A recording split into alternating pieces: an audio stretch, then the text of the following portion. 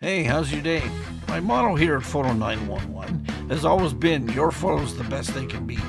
So I'm going to take this picture of me from 2008 that my daughter took, go into Camera Raw V1601, and with a little bit of the new lens blur and some lighting, you can make your photos the best they can be. Make them look pro. Let's go.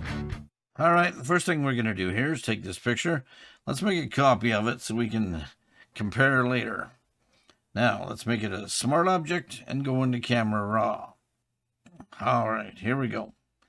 Now, something looks a bit overexposed, so what you can do, hover over your histogram, right-click, and show highlight clipping warning.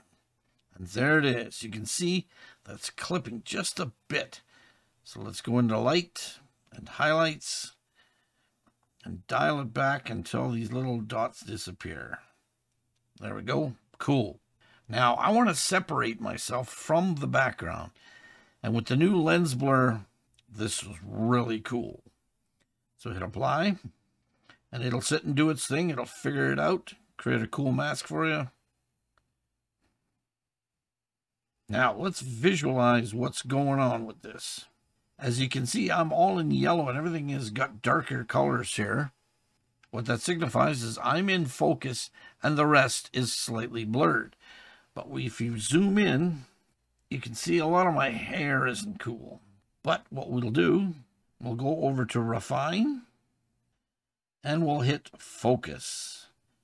Now, let's make our brush probably just the right size, a little bit bigger there, and just go over it a bit. And it'll actually bring back the hair super accurately. Now that's cool. And it separates you from the background. Now if you make a mistake, go back over to blur and just blur that section out.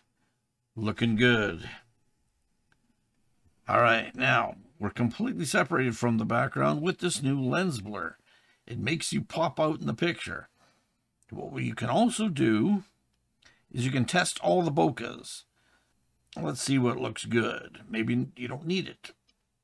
There's number 2, number 3, number 4, number 5. I'm really liking number 3 here. All right. Now, even though the subject is popping out and your photo is starting to look really great, let's go up and create a background. Now, we've got the background mask, and the best thing to do, bring down the highlights a bit, and instead of bringing up the shadows, bring them down. So the background is a little bit darker. Let's work those highlights. Even bring down the exposure just a bit. And the more you do that and go back and forth, the more the subject pops out. Now, you always want the subject to be looking good. So let's go to the color and even bring the saturation of the colors down.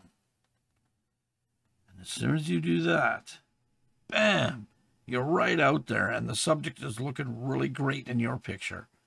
So now if you want, let's go up to the masks again and select people. It'll do its thing.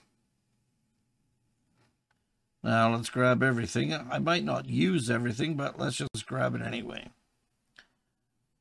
Hit create. What I want to do is I want to take my shirt and make it a little bit darker. So let's take the blacks and darken it up a bit.